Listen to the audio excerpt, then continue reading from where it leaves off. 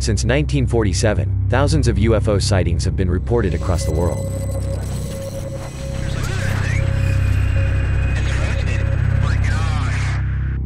Here are the 5 most terrifying UFO incidents investigated by the U.S. government. Maury Island, Washington, 1947. Men in Black. On June 28, 1947, Harold Dahl, his son and dog, saw 6 donut-shaped UFOs over their boat in Puget Sound.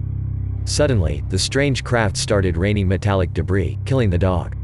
The next day, Dahl was reportedly visited by a mysterious man in a black suit, who somehow knew all the extraordinary details of what Dahl had just experienced. And he had a frightening message. Forget the whole thing, or suffer serious consequences. The reported events of Maury Island have continued to fuel conspiracy theories to this day.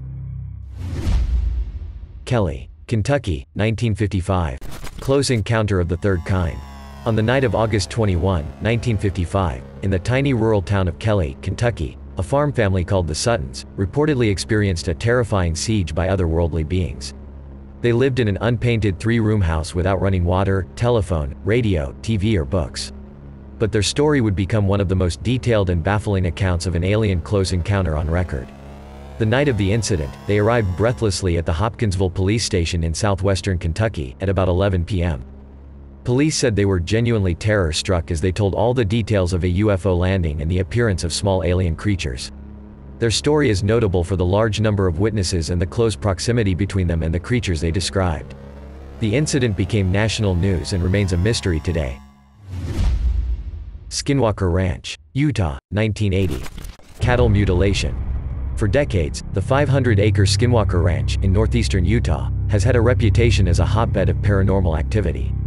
Owner Terry Sherman and his wife Gwen shared their chilling experiences with a local reporter in June 1996. They claimed to have seen mysterious crop circles and UFOs, and witnessed the systematic and repeated mutilation of their cattle, in an oddly surgical and bloodless manner. Reports still persist of UFOs and cattle mutilation around the ranch. Terry Sherman got so spooked by the happenings on his new cattle ranch, that 18 months after moving his family to the property, he sold it away and never looked back. Holloman Air Force Base, New Mexico, 1956. Alien abduction. This bizarre case reportedly occurred in March 1956, and involved 2 military personnel searching the desert for debris from a recent missile launch. One of the men reported seeing the other being pulled up into a flying silver disc. 3 days later, the alleged abductee's corpse was found 10 miles away, severely mutilated and completely drained of blood. But the proof of this incident remains thin, as the government report on the incident mysteriously vanished. Keweenaw Point, Michigan, 1953. Alien abduction. On November 23, 1953, a U.S. Air Force radar picked up an unidentified craft in restricted airspace over Lake Superior.